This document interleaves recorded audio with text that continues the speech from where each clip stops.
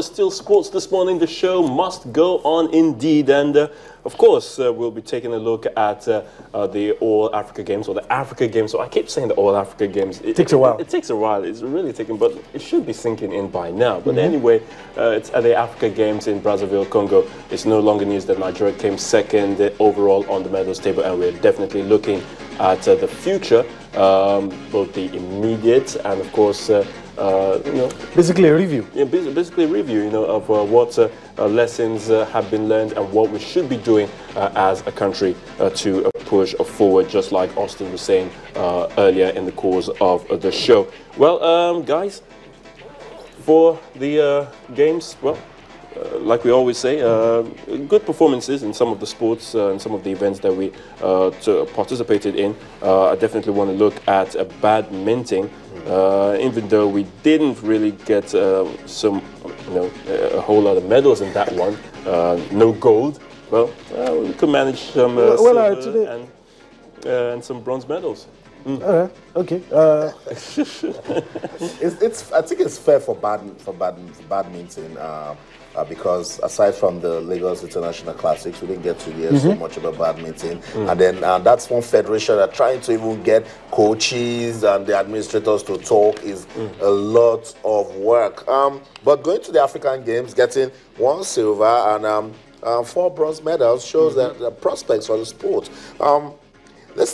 We're being joined now by the captain of Team Nigeria, talking about badminton. His name is Ebenezer Fagbemi joins us now. He's in Abuja. Ebenezer, good to have you on the show. Good morning, Austin and Ayotunde. Can you hear me?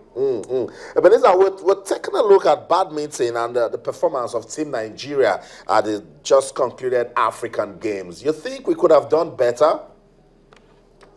Yes. Yeah, we could have done better just at the preparation. But the sports ministry, they're very trying to us. They give us the right equipment and everything. But it's just that we have a late preparation. That's what happened. Or like 4 years ago, we encamped for like 6 months. And we attend like 4 tournaments before the tournament and the All-African game. But this time around, we don't have that opportunity to attend some tournament before the All-African game. And other countries, they have been preparing since last year. They even have a foreign coach. So what do we expect? That's not what we met in the All-African game. No medals in the men's singles, no medal again in the women's single. And we have quality players as you and even Jim Cambulos. What's wrong with the quality of players that we have in terms of going to championships as the African Games and win medals? Actually, Jim Cambulos have a little name problem. So we have to rest him for single that you can concentrate in the doubles, and we won the bronze in the doubles. But we have a young player that's come up as well. He have a bronze in the men's single. Then the lady have a silver in the ladies single. That's why. All right. When you look at badminton as it is presently in Nigeria, well, you talked about having it quite a good experience 4 years ago with loads of time to prepare and all of that. But it seems as if the reverse was the case. But from your own perspective, are we really getting it right in terms of churning out talents for badminton? And let's see that we have a whole lot of young athletes, badminton players coming through.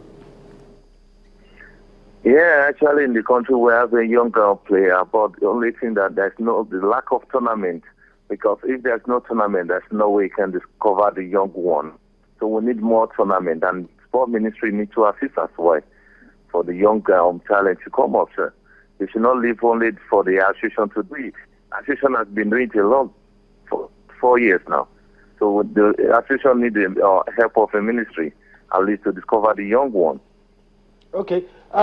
You gave us a hint quite earlier, but you have the opportunity. What do you think you need as players? You talk about support for the federation, but as players, what do you think?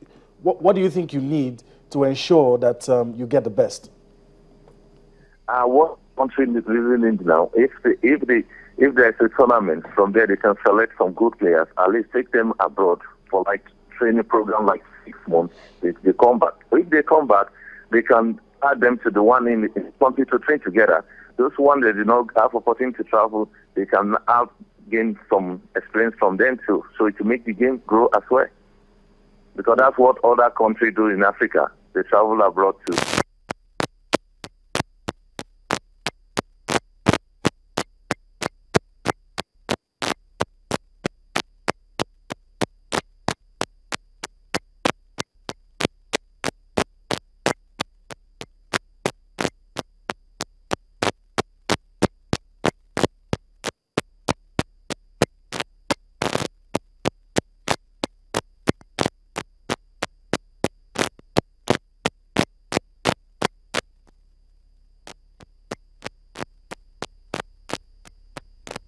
The badminton and federation as well. For all the federation, which is has been that one is really going to help the game. All right. What are your expectations, or what do you need to do to be in Rio? What are your projections? Let me put it that way. What do you need to be in Rio, and the projections for the future? With what DG promised us, I think we have a future for the game, because with that one, I don't think we'll go to anywhere. But for the new now, the badminton can go up now. Well, also you mentioned the foreign coach issue. I was trying to go low on the quality of the technical crew that took Team Nigeria to the games. I've heard talks about players asking one or two questions as regards coaching. Is coaching a problem for the development of badminton in Nigeria? I don't think it's coaches.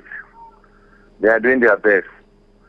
And as the country needs to send coaches to abroad to upgrade them for refreshment course. Not only just leave them, they need to help the coaches too.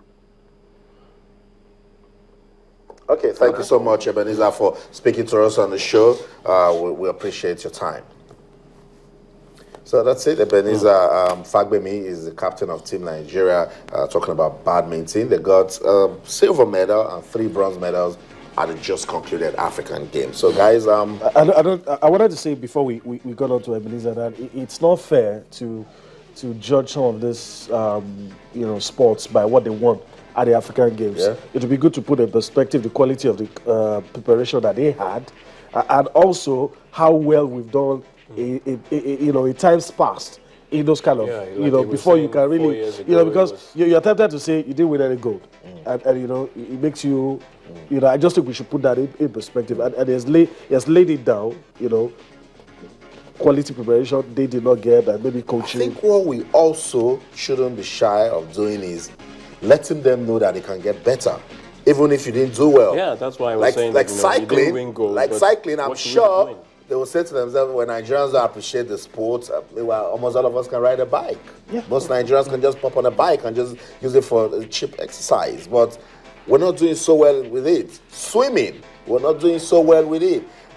Gymnastics, they got a bronze medal. Just even participating at the championship. It's a plus. It's a plus. It's a good springboard for you to go back and assess yourself. And that's what we're trying to do right here. Tell these federations that don't wait till the next African Games.